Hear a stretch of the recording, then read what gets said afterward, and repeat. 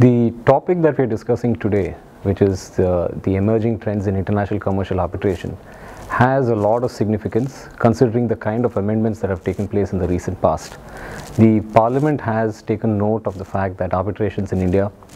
typically have been unsuccessful, so which is why they have come up with the Arbitration and Amendment Act of 2015 and also enacted the Commercial Courts Bill. So on the legislative space, we are seeing quite a lot of developments that are taking place, but unfortunately what we find is that the drafting of legislations in the recent past has been quite poor,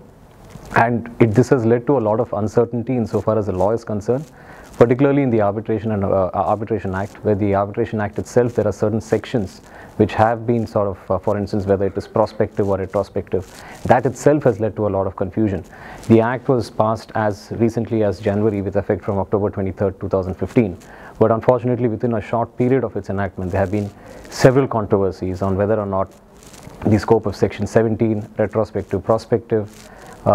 etc., etc. So today's session is going to be extremely important because we are going to speak about the latest amendments and whether the amendments have been, have reached the desired result, and also talk about the latest trends in international commercial arbitration, which distinguished panel is also going to speak about,